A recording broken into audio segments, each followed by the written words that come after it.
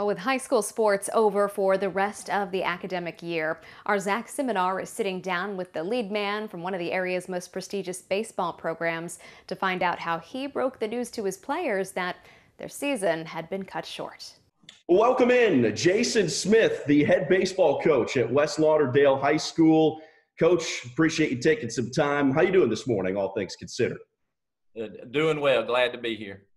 Well, Jason, the season obviously cut short due to the coronavirus.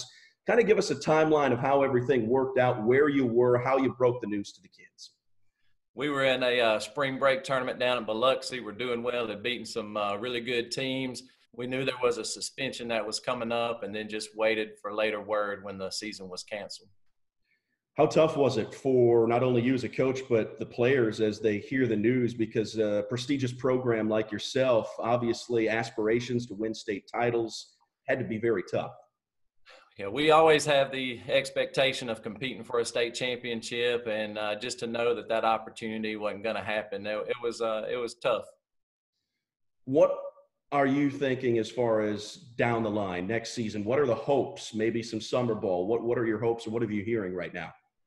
Far as we hope that we hope we can play a summer league in June and try to get back some of those opportunities that were lost and get some players some more experience.